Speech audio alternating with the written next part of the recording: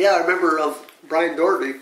He had the idea for this summer theater, and the Niagara Lake at that time was in pretty bad shape. There was a lot of vacant stores on the main street, and we just thought, well, that's people were driving more to St. Catharines now, and they weren't buying locally, and so that was just a sign of the times. The vacant stores closing.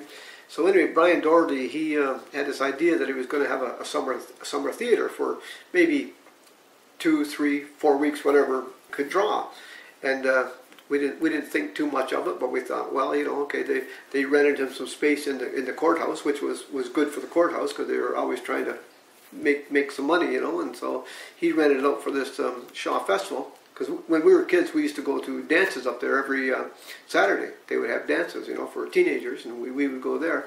So they wanted to have Shaw Festival up there, and we thought, well, that's fine. It gets put to use, and then when they were talking about building a theater, well, they built the theater right where our Scout Lodge was, because we used to go to Cubs and Scouts, and right where the Scout Lodge was, they gave them that land for the theater to be built. We thought, wow, it's really something, you know, a brand new theater for Niagara Lake.